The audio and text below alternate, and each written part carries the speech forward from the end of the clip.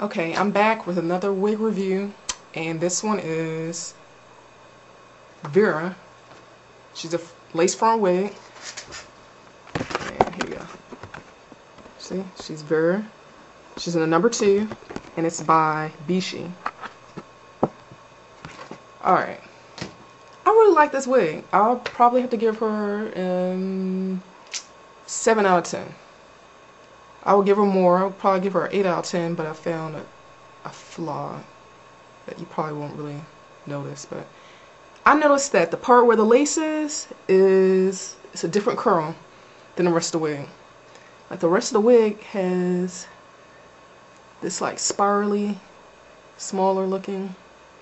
But the part in the front where the lace is at, like this little section right here, 2-inch maybe section, the curls are a little bit looser.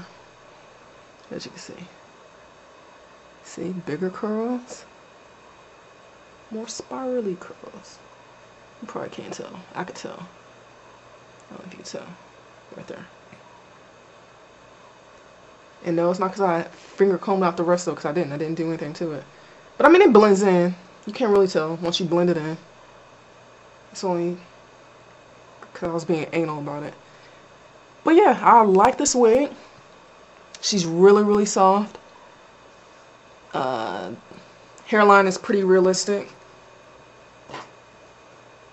Like I said, again, I always color in my parts with my little pencil. Colored in right here. And I left a little bit, I mean just a small section of my hair out in the front, like right here. It's about that much. And then I rough up the root of the wig itself. Let's do that. It blends in. It blends in. That's all I do. But other than that, I really like her. She's one thing about her. Old girl is big.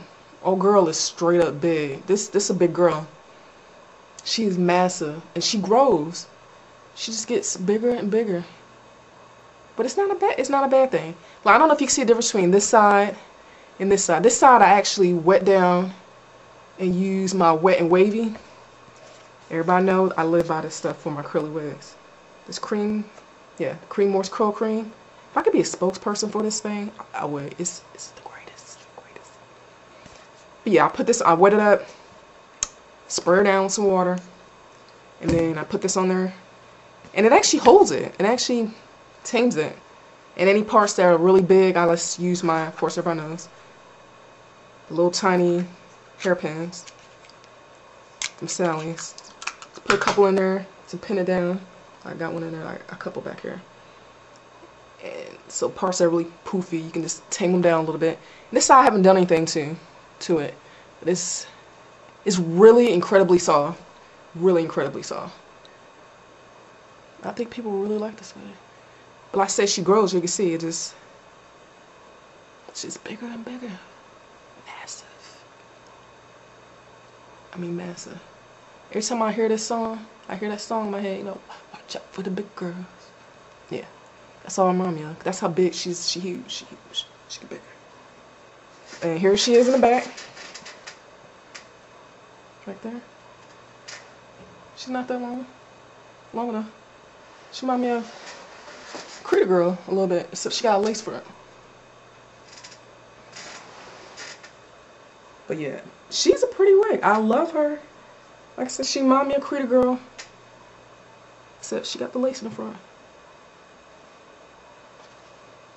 And I had to retire Critter Girl. It was a sad day.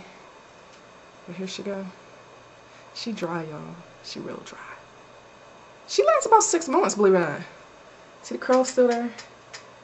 But you see she see through and she dry. She dry. But the curl texture is pretty much the same. So just like I said, this one's a half wig. This one got lace. But that's about it. That's the only thing I could think of with this one. I think you should definitely go and get her. If you really like a big, curly, voluminous look, I think you'll really like this wig. I feel like singing Circle of Life. I feel like Simba right now. Ignore me. Anyway, but yeah, this is Vera by Beshe. I think you should go out and get her lace front wig. Yeah. So let me know what you think.